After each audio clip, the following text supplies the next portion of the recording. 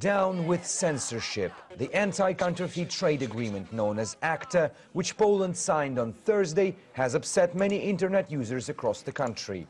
In the small town of Lublin alone, several thousand people hit the streets fearing the treaty would allow corporations to crack down on the freedom of speech online.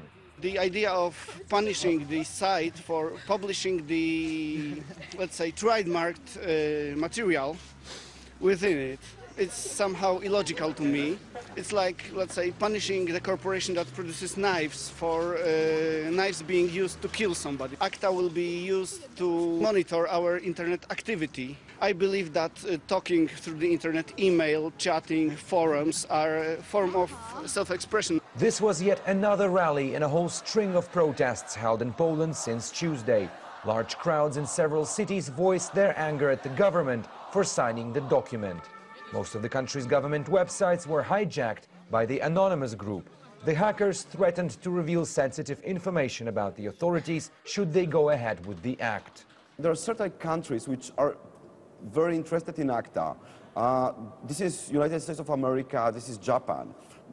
And because they have very strong businesses which rely on intellectual property laws, and they want to enforce it all over the world. But this doesn't mean that this is good for the people. And this is why we have this protest in Poland, because people feel oppressed by that. Essentially, ACTA is about protecting intellectual property, from music and books to pharmaceuticals and clothes. Similar in form to the stalled US bills SOPA and PIPA that also sparked widespread protests. However, critics say ACTA was engineered in complete secrecy, bypassing government procedures, and the criminal punishment it allows alerted many. Any legislation must be founded in the public opinion of what's right and wrong. When you have a copyright industry, that's talking about extraditing a person who has done nothing but linking to TV shows. Extradition, that's something you use for murderers and genociders.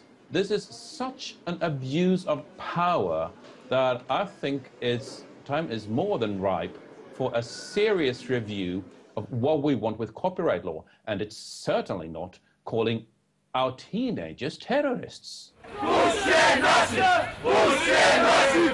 Few doubt this will happen, given that Prime Minister Tusk's party holds a majority in the Sejm. The government says the agreement is not a threat to freedom, but maintained the internet should not be a space of legal anarchy. But protesters say they will bring even more people to Warsaw Central Square on Friday to stop it becoming law. In the space of just 3 days, protests in Poland have managed to gather tens of thousands of people. And while there is still little chance that this bill would not make it through Parliament, the rallies are unlikely to die down. Alexei Roszewski, RT, reporting from Poland.